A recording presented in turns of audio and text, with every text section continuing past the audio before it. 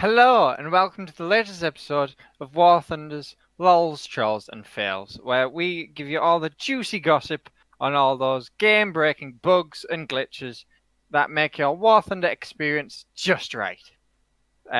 Today, we have some very interesting information with regards to vehicles such as the Gepard, the R3T20, and the BMP2.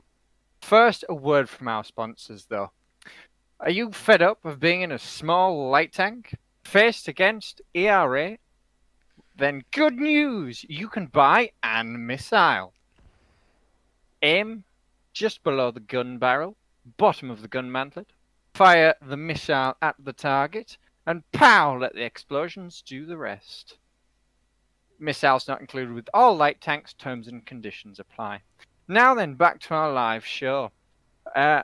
Recent news has come to light that should make your Gepard drivers, your R3T20s, and your BMP2 drivers very happy, as now they will not have to suffer against their opponents with their tiny guns and slow rates of fire. Please tell us why. What you can do is double the rate of fire using this glitch. By opening the contextual menu and selecting primary weapons, vehicles with autocannons can massively increase their rate of fire up to 2 times.